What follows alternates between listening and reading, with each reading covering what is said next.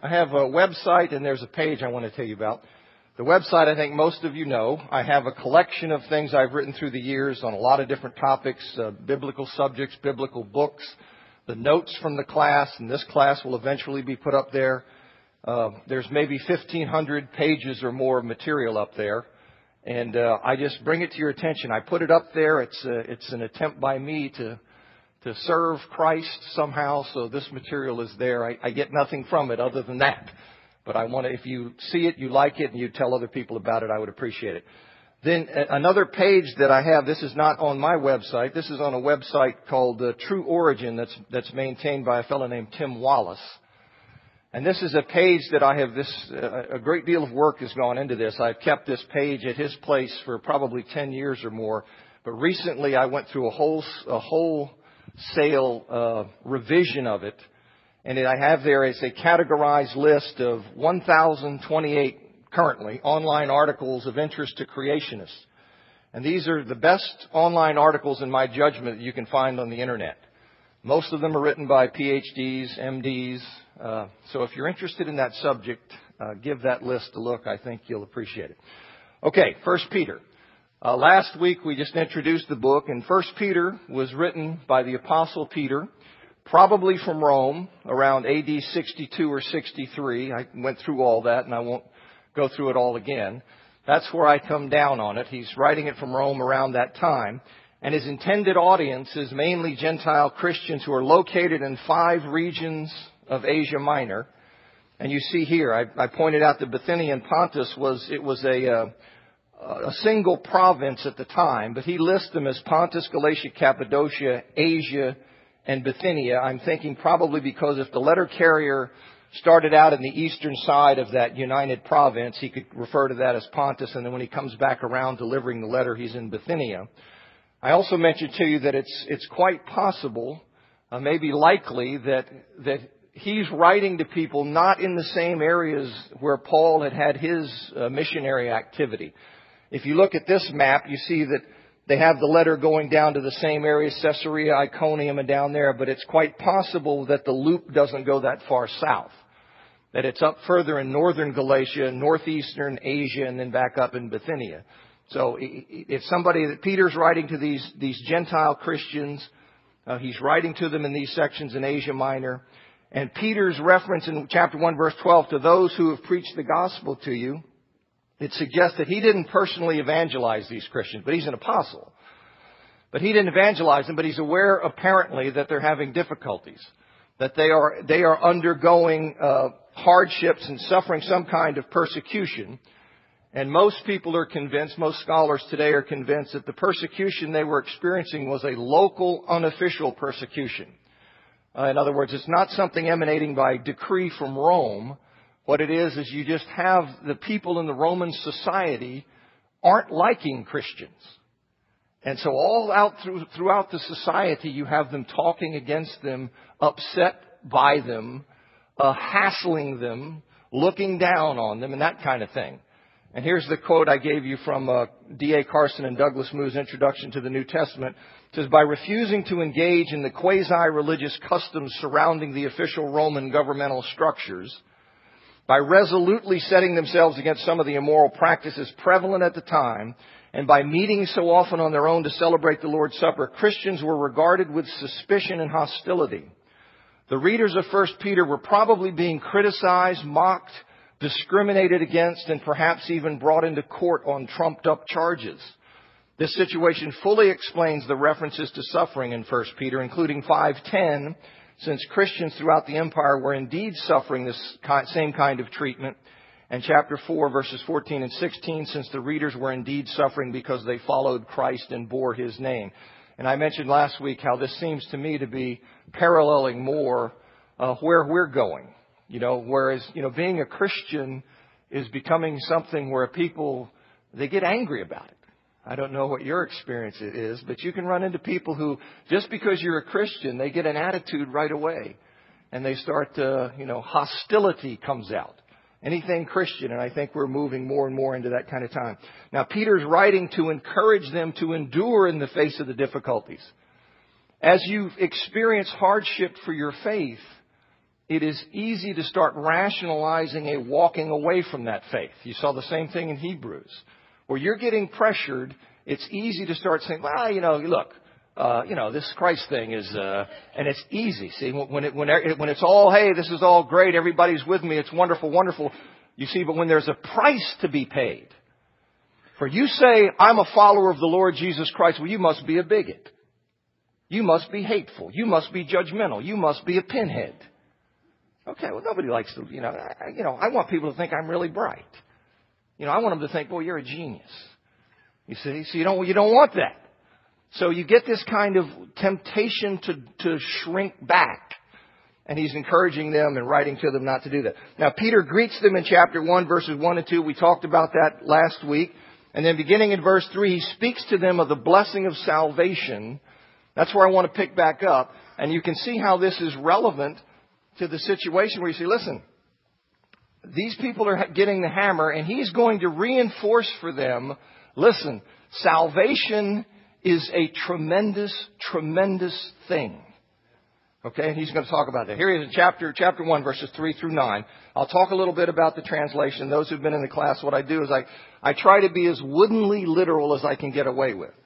Sometimes woodenly literal is just incomprehensible, so you have to make some, but I try to be. You may think this is incomprehensible, but I'll explain what I'm doing, why if it differs from, the version that you have, I'll explain that. And if ever you have some particular question about a specific aspect of a translation, you can email me, because that would be easier at ashbycamp@cox.net. And I do that because then I have all the resources at my house, and I can explain to you more fully why I chose what I chose.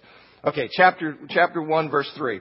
Praise be the God and Father of our Lord Jesus Christ, who according to his great mercy has given us a new birth into a living hope through the resurrection of Jesus Christ from the dead. Now you see, I've underlined the three prepositions that's because of the structure. I want you to see they're the same preposition, and you can see that he's saying into. He's given us a new birth into. And sometimes that's lost when we break this up into different sentences. But he says, he's given us a new birth into a living hope through the resurrection of Jesus Christ from the dead, into an inheritance that is imperishable, undefiled, and unfading, kept in heaven for you, who through faith are protected by the power of God, into the salvation ready to be revealed in the last time, in which time you will greatly rejoice, though now, if it is necessary, you've been grieved a little while in various trials, in order that the genuineness of your faith, being more precious than gold, which though perishable is tested by fire, may be found to result in praise, glory, and honor at the revelation of Jesus Christ, whom not having seen you love, in whom not now seeing but believing, you will greatly rejoice with an indescribable and glorious joy on receiving the end result of your faith, the salvation of your souls. Now Peter here, he says that God the Father is to be praised for his great mercy in bringing Christians into a living hope, a vibrant hope, a meaningful hope. He's to be praised for bringing us into a living hope through the resurrection of Jesus Christ. Now, he means, of course, that our hope has been provided by what Christ endured on our behalf, which is represented in the resurrection. The resurrection serves as a representation of all that Christ has done. He died for our sins, and Peter will say that in chapter 2, verse 24, chapter 3, verse 18. And his resurrection, it demonstrates God's approval of that sacrifice. That's why the resurrection, he's given us a new birth through the resurrection, because the resurrection demonstrates God's approval of that sacrifice, and/or it's part of the completion of that sacrifice. We don't often think of it that way, but it certainly seems possible to me that his resurrection and ascension is part of completing the entire sacrificial process, in that the Lord entered heaven itself, he says in Hebrews, once for all by his own blood. In chapter 9, verse 12 and chapter 9, verse 24. So you have there this picture of him entering the true Holy of Holies. in the very presence of God. So I can see it as also part of the completion. But he says he's given us new birth into this vibrant, meaningful hope through what he has done on our behalf, which is represented by his resurrection from the dead. And then Peter spells out the substance of this living hope. He's given us a new birth into a vibrant, meaningful hope. And then he spells out the substance of this meaningful hope in two ways. He says, first, this hope is an inheritance. It is an inheritance, see, which is a term that presupposes a familial relationship with the Father. That's how inheritance works. You see, father to son. It presupposes this relationship of father and son, and you can see that in Romans 8:15-17, Revelation 21, verse 7. This idea of inheritance presupposing a familial relationship. But he says the substance of this hope, it is inheritance, and he describes this inheritance so that we can't miss the value of it. He says it is imperishable, undefiled, and unfading. It is imperishable. It is eternal. What you are going to inherit, what you will receive, is eternal. But it is also undefiled, meaning it's precious. It has tremendous value. Its value hasn't been lessened or tainted. It is eternal. It is precious. And it is unfading in that it is constant. It is not that it's going to be this tremendous value that goes on forever and then it fluctuates or diminishes over time. No, it is eternal, it is precious, and it is constant. The greatest, the best, forever and ever. You see, so he wants them to see. Why does he want them to see this? He wants them to see because you have to keep your eye on that when you're suffering. You see, you have to keep your eye on that. What is in store for me? What is in store for me in the faithfulness of my confession? Jesus is Lord and I'm hanging to that. Okay, so he wants them to see, he wants them to value it and understand it. And he says it's kept in heaven, which means it's completely secure. You see, the faithful will not one day go there and find the cupboard empty. Or I sit here and you say, well, I was faithful, I was laboring under this idea, well, if there's no God, let's eat and drink and be merry and all that, for tomorrow we die. But I was laboring in faith and I get there and it's going, That's not going to happen. You see, that's not going to happen. That it's kept in heaven, it is protected. On the contrary, the faithful are protected by God's power. As we hold to God by holding on to the Lord Jesus Christ, as we, like madmen, hang on to that confession, hang on to that truth, will not let the world shake us from that. As we hold on to God, nothing can deprive us of the blessing God intends for us. There is no power, as we hold on to Jesus in faith, that will come in and say, I'm bigger than He is. I'm going to overpower Him. I'm going to trump Him. Yes, you're holding on to Christ and trusting that you're going to receive this inheritance, but I'm going to stop that. That's not going to happen. Because those who are faithful are protected by the power of God, who is the Almighty. He is the one who spoke the cosmos into existence. He is the greatest, the most powerful. There is nothing that rivals Him. And so as we hold, He protects us, and nothing will deny us the blessings that God intends to give the faithful.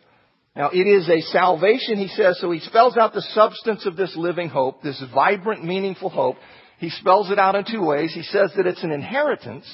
It is something that we are to receive from our Father. But then he also says it is the salvation ready to be revealed in the last time. Okay, meaning the time of final judgment at Christ's return. There is something in store for us. There is something that is coming. There is an inheritance we are going to receive, a blessing we are going to get that is ready to be revealed in the time of the final judgment at Christ's return. Here's how Wayne Grudem puts it in his commentary in the Tyndale commentary series. He says, salvation is used here in verse 5, not of past justification or of present sanctification, speaking in theological categories, but of the future full possession of the blessings of our redemption, of the final complete fulfillment of our salvation. Though already prepared or ready, it will not be revealed by God to mankind generally until the last time, the time of final judgment.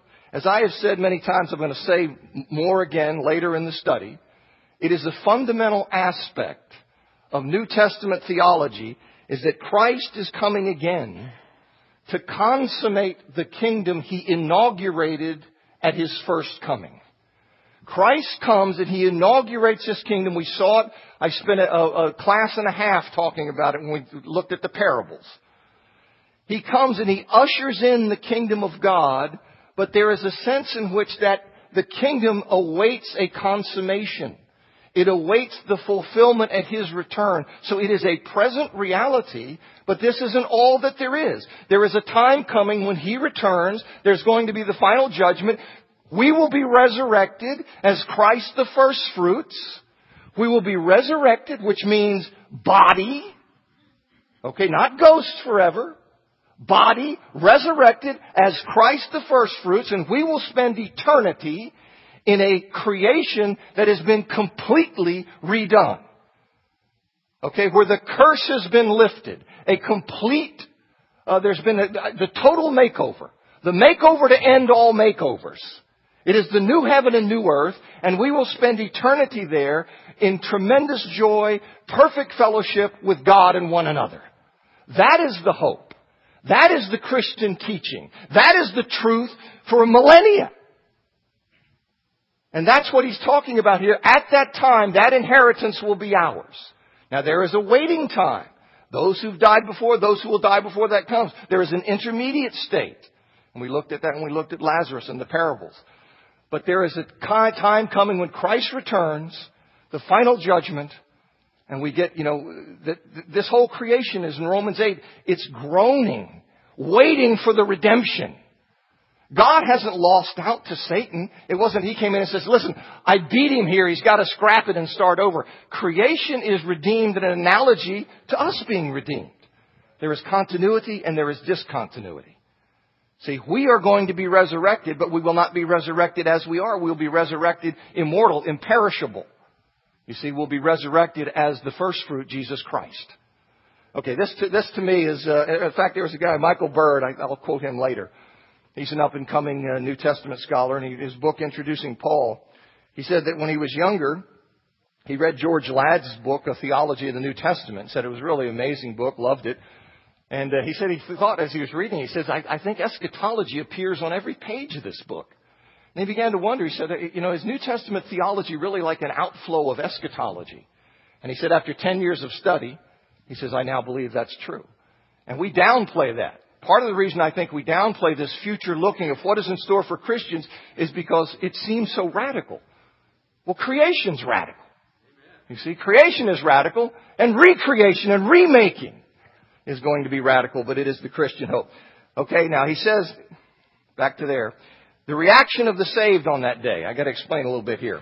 He says, into an inheritance that's imperishable, undefiled, and unfading. Verse 5, who through faith are protected by the power of God, into the salvation ready to be revealed in the last time, in which time you will greatly rejoice. Now, I've got to stop and say a little bit here.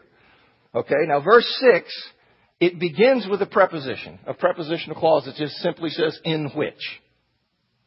Okay, so you're left with a question, what does in which refer to? What is the antecedent of in which? Now, there are many scholars who believe that the antecedent, they take it as a neuter, and they say, listen, what he's referring to is all the blessings that he's talked about in verses 3 through 5. So that we have all of those things. But see, I am with many many ancient commentators, and a good number of modern commentators like J. Ramsey Michaels and Leonard Goppelt and James Moffat and Charles Bigg and Troy Martin. And there are a lot of, I'm with those guys who say, listen, I think what in which refers to is the very last clause that precedes it, in the last time. It matches it in gender and number, so and it comes right after it. So you say, well, in the last time, that's why I say, in which time? You see, I put the little bracket there, so you'll know how I'm reading that. I think what he's saying is saying, in that time, on that day, when Jesus Christ returns and the kingdom is consummated and Christians enter into the glorious joy of the consummated kingdom, on that day, you will greatly rejoice. Okay, now what that requires, see, if that's the correct reading, you say, well, wait a minute, you may not say this, but people who are tuned into this say, well, you see this verb here, greatly rejoice, that's a present verb, present tense. So how are you justified in giving that a future meaning? That seems like you're playing fast here. Okay, that's a good question. But present tense verbs in circumstances like this can have future meanings. Okay, they can have a future meaning. And let me read to you what J. Ramsey Michael says. He wrote commentary on 1 Peter in what's the Word Biblical Commentary series, a highly regarded commentary, and he's a highly regarded scholar. But he says, the best option remains the present indicative with a future meaning. In confident assertions regarding the future, especially prophecies, BDF section 323. BDF is an advanced Greek grammar. It's Blas, de Bruner, and Funk. And he says, BDF section 323, a present tense can stand for the future. If the time element is established, so you can't just do this willy-nilly. Just say, I want to just make present tenses have future meanings. But there are circumstances in which you can see that's the case. He says, if the time element is established by the context, in this instance, in ho, in which, linked to the preceding in kairoeskato, in last time, the present becomes semantically a zero tense, taking a future meaning from the context. And he cites an article from the Westminster Theological Journal in the 60s by this guy Reynolds. Such an understanding accounts for agaliaste in verse 6 and will be found applicable in verse 8 as well. It is this interpretive insight, not a primitive textual tradition, that most plausibly explains the persistence of the future verb forms exultabitus and gaudabitus in Latin translations of verses 6 and 8. That last part he's saying, you have Irenaeus and other Latin writers who, when they refer to this text, they refer to it using a future tense of the Latin. And he's saying the way you understand that is better than saying, well, they were reading a different text. You say, no, the better way of understanding it is that they understood that in context this had a future meaning. That's why we're doing it. All right, I may be getting too far in the weeds here. But when I do something like this, I want to tell you why I'm doing it, so you don't just sit here and think that, this guy just throws out junk. Okay? It may not be right. I'm telling you, there are a number of people who would resist what I'm telling you. But I think it's right. Okay? I think it's right for a number of reasons.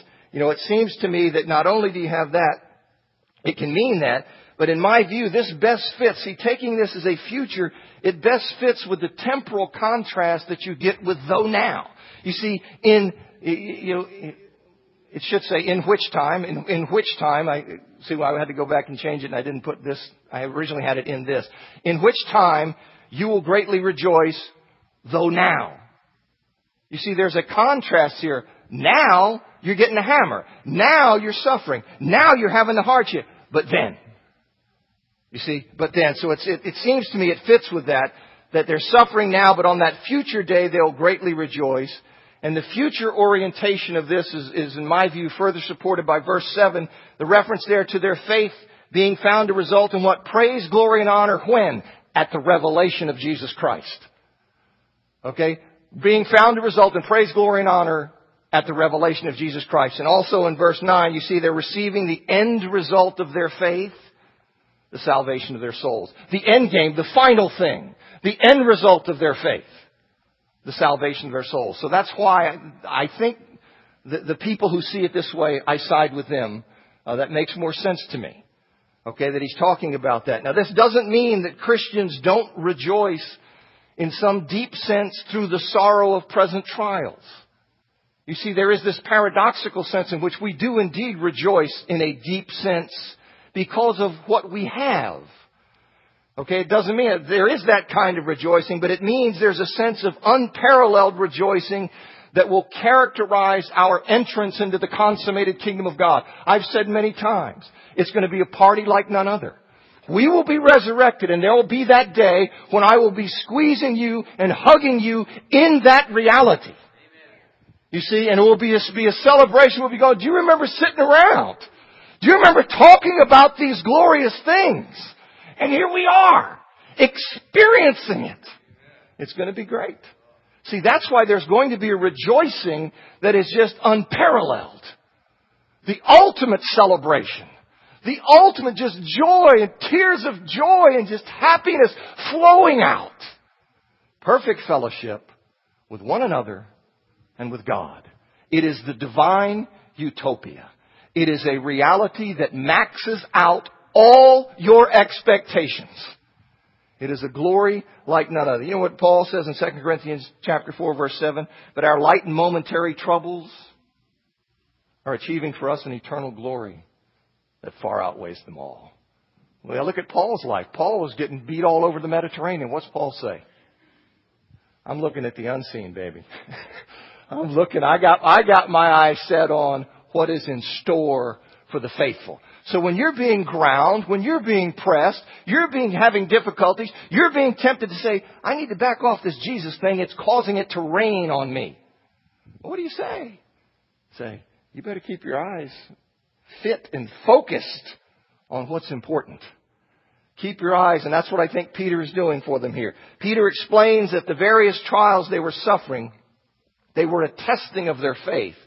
Just as gold is tested, so that their faith, its genuineness may result in their praise, glory, and honor at the revelation of Christ. Now that strikes us as odd. What do you mean? Yes, well done, good and faithful servant. We receive praise and honor from God on that day. You see, you can see that, for example, in Romans chapter 2, verse 29, where he talks about the praise, their praise is from God. Peter will speak about honor. The honor, therefore, is for you who believe. In chapter 2, verse 7, you see this idea in 1 Corinthians chapter 4, verse 5, 1 Peter 5, 4, and many other places. That there is going to be given to us as we are vindicated and stand as God's precious people. That is praise, glory, and honor. And that is ours. When Jesus Christ is revealed and we have shown ourselves to be faithful through the trials that burn off the dross and show that our faith is genuine. Our faith isn't the kind of faith that when we get tempted and pressured, we say, that's too bad. Okay, I sell. Really wasn't worth it. No. We hold, like I'm saying, like a mad dog. We hold to that faith. And as we come through the genuineness of that faith, what do we receive on that day? Well done. We receive honor from God the Father. We receive honor from Him. Here's what J. Ramsey Michael says. He says, Peter has in mind explicitly the praise, glory, and honor that God bestows on His servants, and only implicitly the praise, glory, and honor that is His in the act of giving. So He bestows that. It is by His mercy. So His giving us praise, glory, and honor does redound to His glory. But in the first instance, explicitly, He's focusing on our praise, glory, and honor that is ours as our faith is proved genuine on that day, and we have God say, well done, good and faithful servant. This is what is in store for us. You see, I know the world is constantly sitting here telling you, I don't know how to say this any stronger. I feel like my head's going to explode. Look, the world is constantly telling us, this isn't worth anything. What's really worth something is sleeping with your boyfriend or your girlfriend or stoning or doing whatever's cool. That's real life. Don't listen to these people. This isn't really valuable. This is valuable. Come over here. Come over here. Come over here. And I'm trying to reinforce the Spirit of God through Peter is trying to tell these people who are getting pushed. He's trying to say to them, listen to what is important. Don't be hypnotized. Don't be in a fog. Don't get sucked in.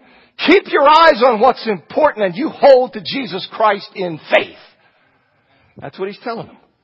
And that message has to be heard. It has to be heard today. Now, in speaking of the salvation of their souls, you see down here it says, on receiving the end result of your faith, the salvation of your souls. Peter is not just referring to the salvation of some immaterial aspect of their being. See, as we typically think of soul as simply soul is just the non-material, the spiritual aspect. That is not what Peter's talking about. As Peter Davids says in his commentary, his is in the New International Critical Commentary series, he's using the word in its common Hebrew sense of the total person, the self. You say, oh, I don't know. Why do you think that? Well, you can see it quite clearly, for example, in his statement in chapter 3, verse 20, that 8 souls were saved through water. And he's referring to Noah and his family. What do you think he meant, that only the spiritual part of Noah and his family came through? No. He's talking about a being, a person, and that's perfectly consistent with how Hebrews would look at it. You see, he's not simply talking about that. Here's what Thomas Schreiner says in his commentary. He says, salvation of souls could easily be misunderstood by moderns as if Peter referred to the salvation of our immaterial substance. The word souls, however, refers to the whole person and does not suggest in any way that the body is left out. The reference is to a person's whole life or self-identity. Similarly, you have Paul Achtemeier in his commentary in Hermeneia series. He says, the eschatological context, the end-time perspective, at home in the Hebrew rather than the Greek tradition, gives to souls the sense of the salvation of the entire person rather than simply the rescue of a higher or spiritual part of a person in contrast to the body. That's Gnosticism. See, one of the first great heresies the church faced was this Gnosticism that was so anti-material things, it viewed matter as evil in itself, as something that had come from some lesser God. And Gnosticism's thing was, you took the spark of the divine, the spiritual, the inner, and it was freed from the material. Well, that's not biblical. You see, resurrection is biblical. You see, restoration and renewal is biblical. And so he's just talking about this, and he says, because such Hebrew tradition in which the human being is understood to be a psychosomatic unity is dominant in the New Testament, redemption, here salvation, is understood in terms of a new creation rather than of the release of the soul from imprisonment in the body.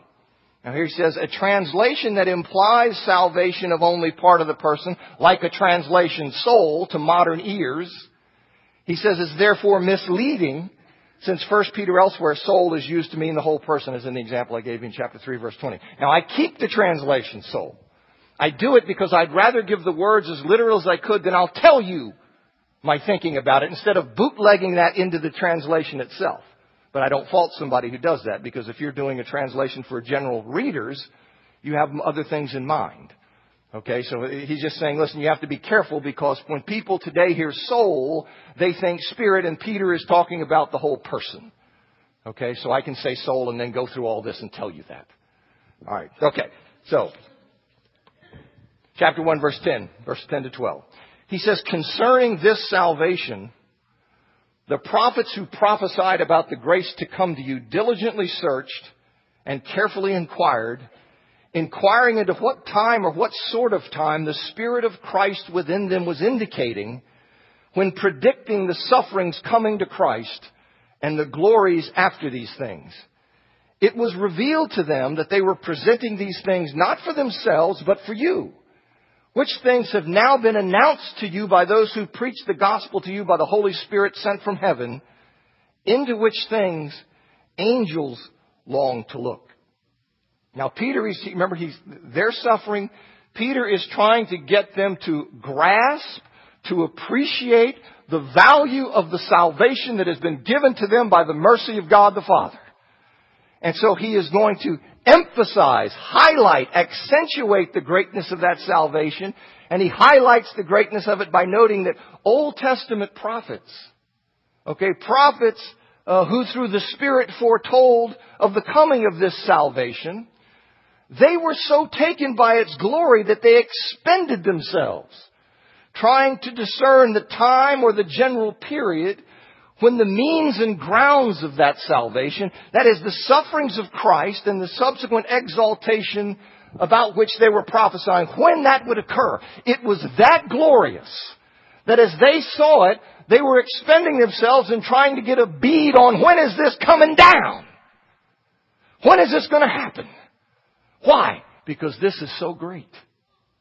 And we sit here and got people in the church that yawn about, yeah, I'm saved, you're saved. It's okay, it's no big deal. What's on TV? It's like, and the Spirit of God is saying, do you understand? Do you understand that the prophets who delivered this were so enraptured by it that they were looking and trying to determine the times? Now, there are numerous references in the New Testament to the Old Testament's predictions about Christ. For example, Jesus says in Matthew 11:13, very generally, he says that all the prophets and the law prophesied until John. See, meaning that the entire Old Testament, even its commands, had a prospective or a forward-looking aspect to it. And in Matthew 5:17, it shows that Jesus is the fulfillment of that aspect. All of the Old Testament, even its commands, has this thing that's looking forward. And Jesus is the fulfillment of that forward look. But you also get texts like this, Luke 24:25-27. And Jesus said to them, O foolish ones and slow of heart to believe all that the prophets have spoken. Was it not necessary that the Christ should suffer these things and enter into His glory? And beginning with Moses and all the prophets, He interpreted to them in all the Scriptures the things concerning Himself. Luke 24:44-47. Then He said to them, These are my words that I spoke to you while I was still with you, that everything written about me in the law of Moses and the prophets and the Psalms must be fulfilled. Then He opened their minds to understand the Scriptures and said to them, Thus it is written that the Christ should suffer and on the third day rise from the dead, and that repentance and forgiveness of sins should be proclaimed in His name to all nations, beginning from Jerusalem. Paul says in Acts 26:22-23, To this day I have had the help that comes from God, and so I stand here testifying both to small and great, saying nothing but what the prophets and Moses said would come to pass, that the Christ must suffer, and that by being the first to rise from the dead, He would proclaim light both to our people and to the Gentiles. 1 Corinthians, Paul says, 1 Corinthians 15:3-5, For I delivered to you as of first importance what I also received, that Christ died for our sins in accordance with the Scriptures, that He was buried, that He was raised on the third day in accordance with the Scriptures, and that He appeared to Cephas, then to the 12. So you have this idea. You obviously have all kinds of New Testament references to what the Old Testament had said. And Peter is saying that the prophets who prophesied such things were so gripped by them that they were longing to say, when is this? When is this going to happen? Here's what Grudem says. He says, in this sense of the entire Old Testament being writings of the prophets, in that sense of that first verse that I gave you. He says the predictions of the sufferings of the Messiah begin with the prediction of the seed of the woman who would be bruised in the heel by the serpent, Genesis 3:15, and continue through much of the Old Testament writing. Then he cites many Psalms, Isaiah, Zechariah. The Messiah's subsequent glory is predicted in Psalms, Jeremiah, Ezekiel, Daniel, Malachi, etc. So you see that there's a lot of this where you have them and they're interested. But the point is the greatness and the glory of the salvation that is ours, that has come to us. How are we so distracted and pour so much energy and things into everything else under the sun? So that when you're sitting here saying, can I have some of that energy for something a bit more directly related to this? I don't have time for that. I can't mess with that. It seems to be something about a lack of appreciation. Now, the Holy Spirit who inspired the Old Testament prophets is here called the Spirit of Christ. Okay? Same way He's called in Romans chapter 8, verse 9. And you see similar kinds of references in Acts 16:7, Galatians 4:6, Philippians 1:19. Now, He's called the Spirit of Christ because He's the same Spirit who was sent from Jesus. You see in verse 12 right here where He says that, sent from heaven. So He's the same Spirit sent from Jesus, and you see Him being sent from Jesus in Acts chapter 1, verses 4 and 5, Acts chapter 2, verse 33. But He's also called the Spirit of Christ because He bears witness to Christ and glorifies Christ. You see that in John 15, verses 26, John 16, verses 13 and 14. Let me end with this. I have a fairly lengthy quote from Jim McGuigan. McGuigan is a preacher in Northern Ireland, a member of the church, in his book Where the Spirit of the Lord Is. And sometimes we get a little, you see not just in churches of Christ, but in evangelicalism generally, you see people saying, we just need to focus more on the Spirit. We need to focus more on the Spirit. We're downplaying the Spirit. Let me read to you how McGuigan looks at this, and I think there's a lot to it, okay? He says, the Spirit brings glory to Christ by refusing to put himself on center stage. Whatever the Spirit does and however he does it, it is to be understood in light of Jesus' own proclamation, he will bring glory to me. We've all known people who were the dynamic behind whatever was going on. And while we knew they were at work, they didn't parade or proclaim their presence. They were hiding in plain sight. They did their job so well that people looked at what was being accomplished more than at the prime mover in the venture. The Spirit of God models this behavior for us. He doesn't want first place. Because there is no life without Him, because we have no Christ without Him, because He does so much, we're tempted to forget why He does what He does. The Spirit does what He does to glorify the Christ, to bring the Christ, to represent the Christ. He never parades His own presence, even though He insists that we know He is present. And when the Spirit leads people to speak, and they cannot speak without Him, they speak of the Master and not of Him. The Spirit suffers from no identity crisis, yet you never hear Him say, "Behold me." Rather, over and over and over again, He says, "Behold Him." To say we shouldn't glorify the Spirit would be nonsense. To say we shouldn't delve into His nature and work would be sheer ignorance. But one of the reasons that less has been said about the Spirit down the centuries than about the Father and Son is because the Holy Spirit has unceasingly pointed to the Father and the Son. That He Himself should be praised and glorified is only proper, but it honors the Spirit when we pay attention to the focus of His work in the world. He is not the focus of His own labors. In pointing away from Himself, the Spirit is not putting Himself down. He is exalting the Christ. So I just want to say that in that idea of, the Spirit, we slight the Spirit, I just want you to take into account in that calculation that as we exalt the Lord Jesus Christ, we are honoring the Spirit of God because the Spirit points to the Lord Jesus Christ. Do you see? So it is not like, that to be doing that we have to be sitting here and singing, well, we got to give equal time to the Spirit. Okay, I think that's kind of a warping, and I just give you that for what it's worth. Thanks for coming.